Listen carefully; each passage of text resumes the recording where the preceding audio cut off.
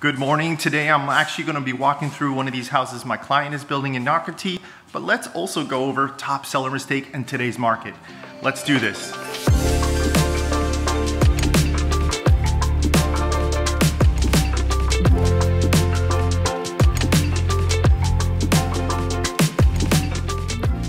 Wow, we cannot wait to see this house completed. My buyers are really excited to become Nocatee residents.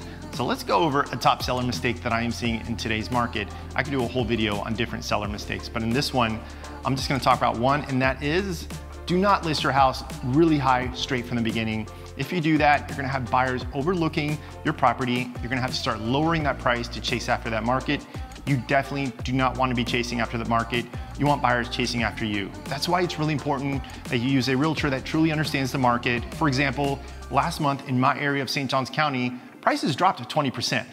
You do not want to be chasing that market, I guarantee it. You want that market chasing after you. So that's why it's important to use a realtor so we could truly understand what's going on and list your house according to what the market is doing. Look, none of us want you to leave any money at the table. I certainly don't.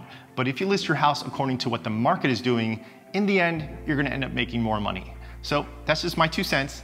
Let me know what you think. I can't wait to see this house completed, and I'll see you guys in that next video.